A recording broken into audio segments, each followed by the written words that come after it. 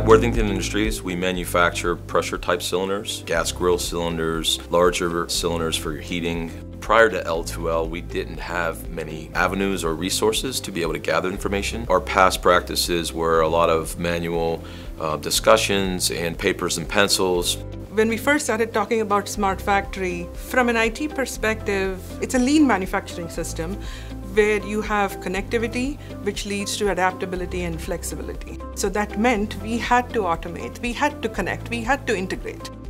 We identified a gap between what was happening on the shop floor and what we were actually capturing in our business systems. So we had operations, transformation, reliability, safety, quality, HR, lots of different groups at the table to say what makes the most sense for us.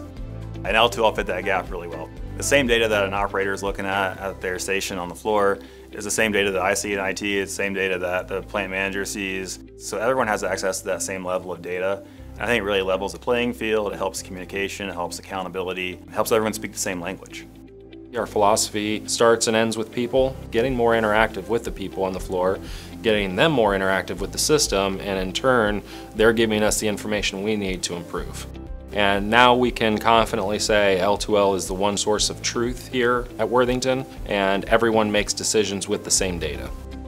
I do feel more engaged in the process. And come up here and really dig deep into that L2L, looking at that data, pulling up Paretos, creating different types of spreadsheets, exporting things off of it to share with the shop floor, using factual data that's in there. You're not chasing your tails.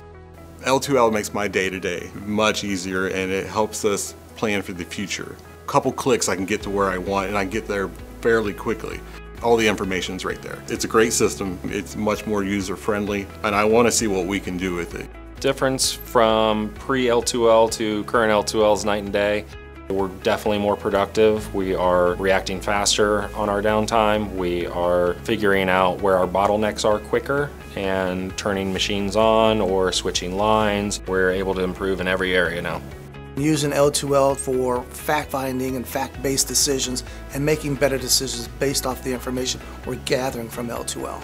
I would say that's one of the biggest benefits that we've had, and that's why we want to use it in all of our facilities.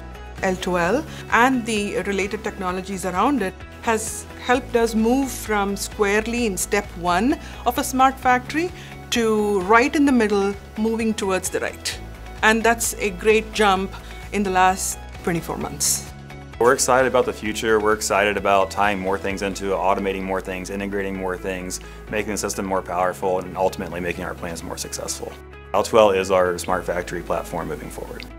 Being part of something that is truly next gen, that changes the culture, the fact that this touches a lot of people in a positive way, that was a game changer.